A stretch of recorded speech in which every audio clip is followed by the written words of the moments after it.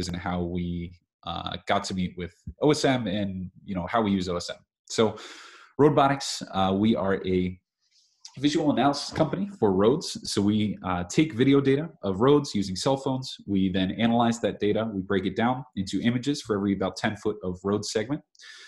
We then analyze those. We're using a machine learning algorithm spun out of CMU. We analyze that data, turn it around in a 30-day period, and we spit it back out onto a map that uses OSM data. So as Ryan was saying earlier, a lot of what we do, if not all of what we do, really relies on up-to-date OpenStreetMap data. We obviously are Roadbotics, so we focus a lot on the roads. We've done work all over the world, internationally now in 15 countries, if not more. I think this week, more partners have signed. So we're all over the place, analyzed, thousands of miles of roadway. But talking to all of our clients, all over the globe, we found that they said, okay, you analyzed the road, but what about, everything else? How about the sidewalks? There's more than just the roadway that needs to be assessed, and they need to, improve and maintain. So that's when we started looking outside of the roadway. We started looking at sidewalks. And when I started looking into sidewalks, I just found in OSM, when starting to map these areas, there just seems to be a general lack of sidewalks. And I said, okay, well, if there's no sidewalk data, how does that play into, accessibility as a whole? So we spoke with Matt Mercurio, also from Pittsburgh, was talking, I think we're talking about the same company here down towards the bottom. There are some efforts that exist to capture sidewalk data already.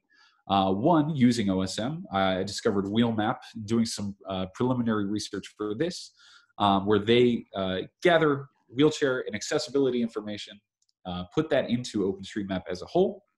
PathView uses a lot of ArcGIS. So they're taking ArcGIS data, mapping these sidewalks, and they've developed an actual an index that you're able to rate a sidewalk fair, poor, or needs repaired.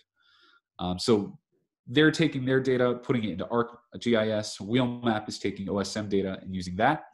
But I really wanted to sort of, kick off the conversation with a few questions just here. So, how is accessibility information useful and valuable to the users of OSM? So not only robotics, where we're looking to take sidewalk data and display that to users to display whether or not a sidewalk needs repair, if it is actually accessible. Does this have a curb ramp?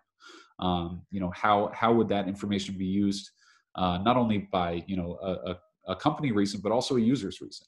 People like WheelMap, PathView has their own app that their users use for, like Matt was saying, pathfinding for those who are not able-bodied.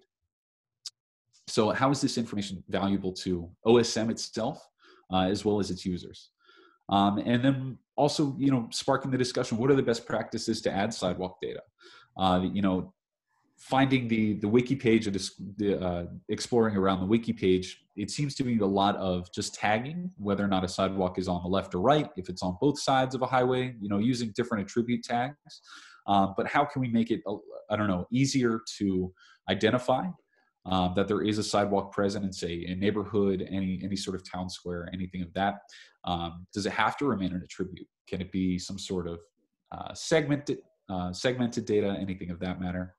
And then what other kinds of accessibility information is missing? Obviously the one that jumps out is, ramps. Is this wheelchair accessible? Is this accessible to everybody?